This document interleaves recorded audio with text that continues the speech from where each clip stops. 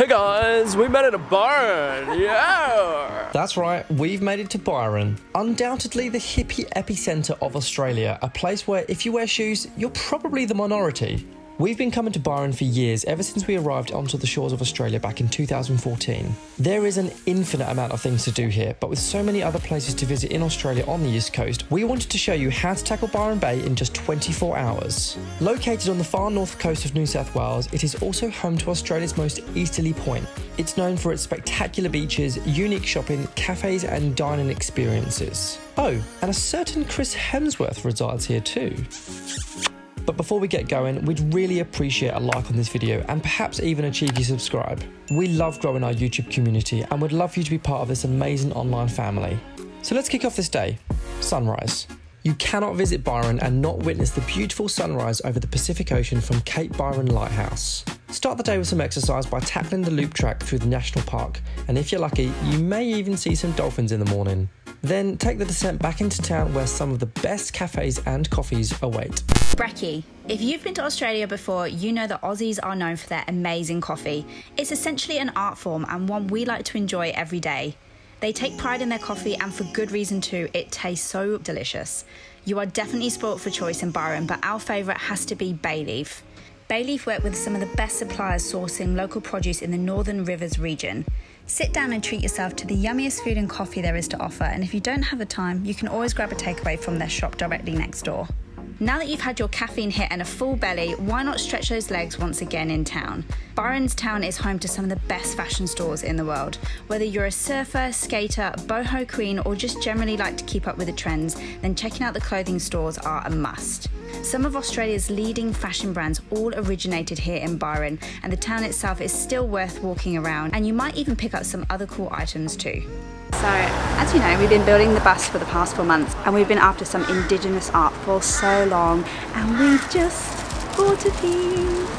So happy. If you're finding it a bit too crowded in town, you may wish to escape to a place just 10 minutes outside of Byron called The Farm. We've made it to the farm. What started as a small business has flourished over the years. The farm's motto is grow, feed and educate. It's an 80-acre working farm and home to a community of growers, educators, producers and eateries. The fields are home to pigs, Scottish Highland cattle and chickens who all roam the farm freely. Take a relaxed walk across the fields of flowers and row upon row of lush greens and vegetables, all used and sold on site in the shop. Three Blue Ducks, a restaurant on site which was started by 5 mates, is now a famous Australian institution and a perfect place to grab a bite to eat. So I think for now we're going to go and take a little walk, maybe go and see some of the animals and enjoy the beautiful sunshine. A visit to Byron wouldn't be complete without heading to the beach, so it's time to grab a beach towel and relax on one of the amazing beaches in this region. Main Beach is the obvious choice for most since it's the closest to town, but our favourite has to be Tallow Beach. Located just south of Cape Byron Lighthouse, it's only 3k from town and home to the best surf breaks in Australia. If you're a surfer, you can't visit Byron Bay and not get out there for a cheeky surf.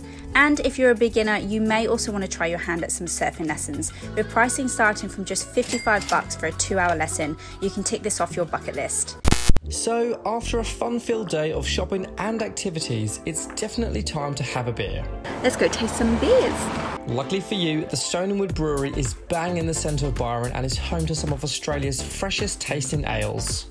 Whilst it was only founded in 2008, it has quickly become a household name on the east coast of Australia. Known for its delicious pale ale, the brewery tour is well worth doing. Otherwise, just grab a tasting paddle and sip on some limited edition beers and take home some souvenirs with you. So we might have gone a little bit Stonewood crazy. We got the beer cooler, we got a carton of cloud catcher, a lovely corduroy hat, and fantastic memories. After your beers, well, it's time for dinner. Similarly with the cafes here in Byron, there is an abundance of restaurants to choose from. Across the years, we've had everything from Thai to Mexican, but today we settled for some burgers. After all, you can never go wrong with a good old Aussie burger and chips. Then, to top off your day, why not check out a movie? Located on the lovely Johnson Street in the heart of Byron is Palace Cinemas. This definitely is an experience in itself where you can take advantage of a fully licensed bar and even take your drinks in with you. Showcasing a mix of quality blockbusters, international and Australian art house films. So that just about tops off our recommendations for spending 24 hours in Byron Bay. There are plenty more things to do and see here, and you can easily spend more than just a day. But if you are short on time, perhaps this will help with some ideas and making the most of your time here. If you happen to be spending more time in northern New South Wales, then why not check out our other vlog where we share our top 5 places to see in this region. We hope you enjoyed this video of Byron. Let us know if you'd like us to share more videos like this of places in Australia. See you on the next vlog.